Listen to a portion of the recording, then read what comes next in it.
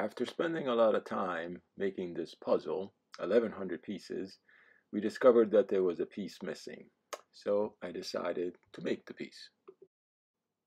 First step was to take a photo of the missing piece and then import the photo into Fusion 360 and create a three-dimensional body out of the shape.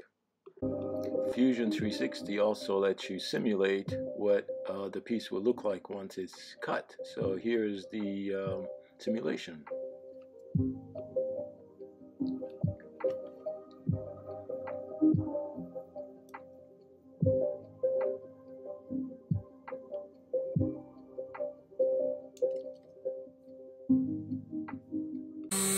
Then it's a matter of exporting the simulation code, which is actually called G-code, to the cutting machine, and here is the machine actually cutting out the piece.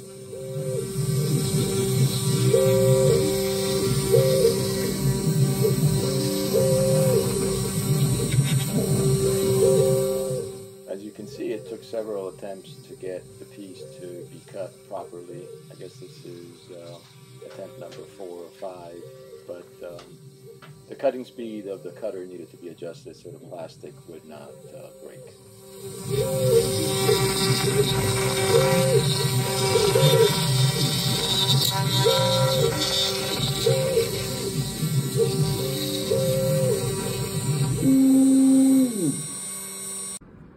Here's the piece after a little bit of cleanup to get rid of all the cutting residue.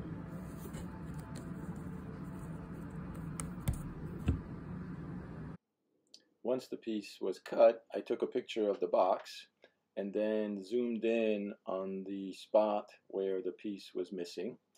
I used a photo of the actual puzzle to adjust the colors on the image, and then I printed it.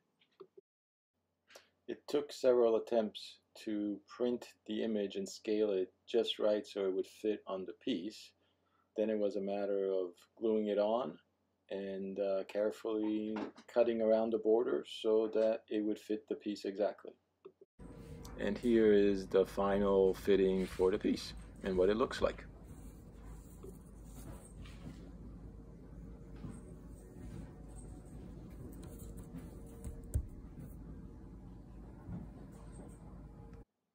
Thanks for watching.